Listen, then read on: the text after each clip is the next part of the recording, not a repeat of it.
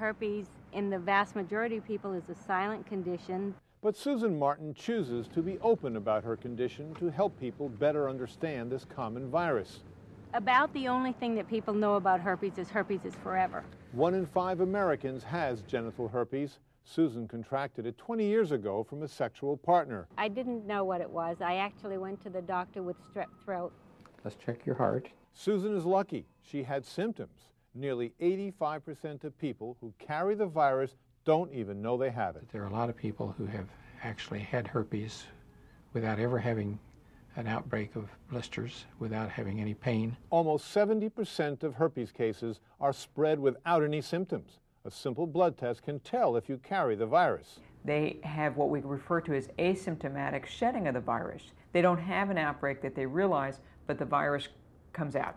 Antiviral medications can help manage the condition. They can be taken during an outbreak to heal symptoms faster or used every day to suppress the virus. When you use it in a suppressive nature, especially comes in handy for that couple that's trying to have a family and yet one partner has not been infected. Along with medication, the best advice for those with herpes is to practice safe sex, don't have sex during an outbreak, and tell your partner.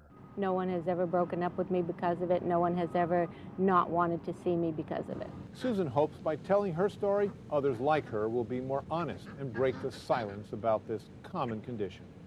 This is Dr. Dina Dunn.